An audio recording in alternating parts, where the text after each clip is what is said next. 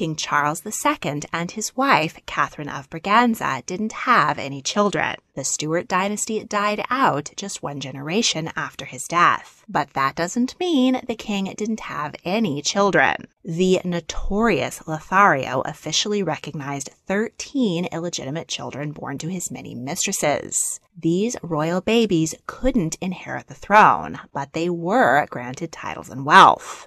Among King Charles II's illegitimate descendants are Camilla, the queen consort, Sarah Ferguson, Game of Thrones actor Kit Harington, Winston Churchill, and Princess Diana, whose son, William, Prince of Wales, is set to someday be the first direct descendant of King Charles II to sit on the British throne.